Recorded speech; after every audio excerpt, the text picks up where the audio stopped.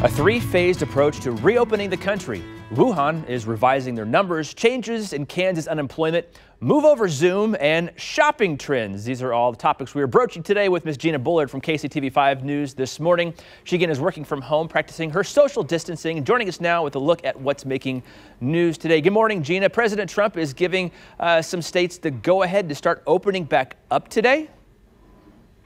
Yeah, that's right. Good morning, Bill. So this is going to be up to each individual state. Yesterday, President Trump released a three-phased approach to reopening the country.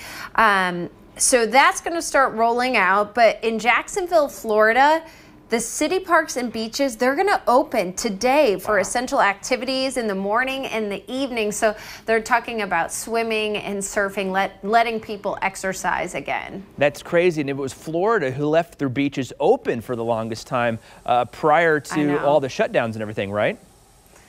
Yeah, but Jacksonville does say that they are finally starting to flatten their curve. That's why they're making this move now. Interesting.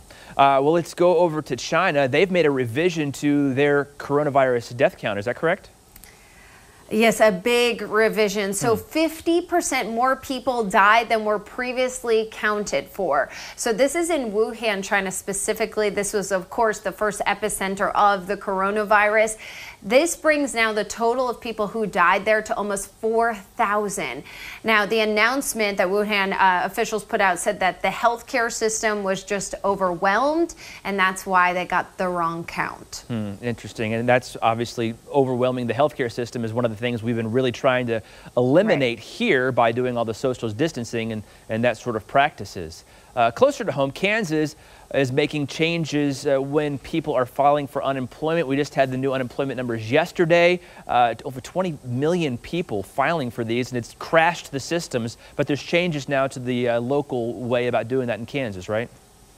Yeah, we hear you. We've gotten so many messages from people locally saying they just can't get through to the unemployment system. We know the Kansas website crashed recently, but now Kansas is asking people to file claims on certain days of the week. So the way you do this, it all has to do with your last name. Whatever letter your last name begins with, that detonates the day that you're going to file on. So if your last name starts with letters A through M, you're going to file on Sunday, Tuesday, or Thursday. If it's letters T through Z, you're going to file on Monday, Wednesday, or Friday. Everyone else will file on Saturdays. Reminds me of a church potluck. If you're A through M, bring the salad. If you're M through Z, bring an appetizer. So, whatever works. Let's move on to Zoom. Zoom has been the big, video conferencing software that people are using, but they could have some new competition.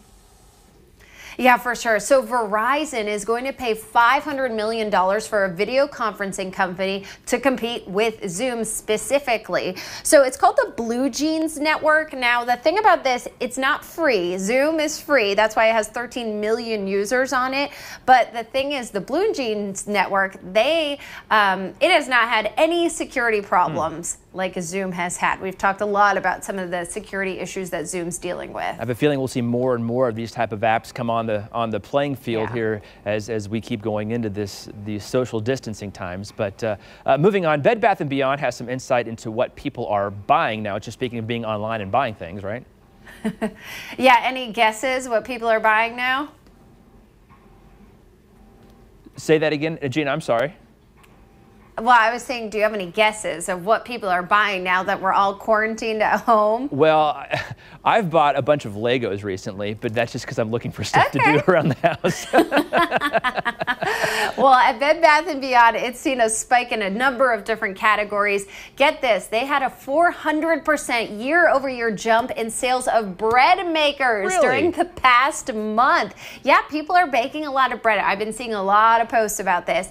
Also, there's been a 100% increase in the number of vacuums purchased just in the past week. So people are really working on the deep cleaning of their homes. What else do you have to do, right? Some other hot categories: water filtration systems, air purifiers, kitchen appliances, cleaning supplies, and also coffee needs. So if you are at home, your plans are going awry, why not make some bread, right? There it is, the classic Gina Bullard pun back in all of its glory. And just to clarify on the unemployment numbers, those are last names ending in A through M and then N through Z, in case I confused everyone by trying to say a joke in the middle of it. So Gina, we do appreciate no, it's probably me. Well, we do appreciate your time here this week, and hopefully we'll see you back in studio here next week, I think. So this will be fun. Have a great weekend. Next week, and Joe will be home. You too. Thanks. All right.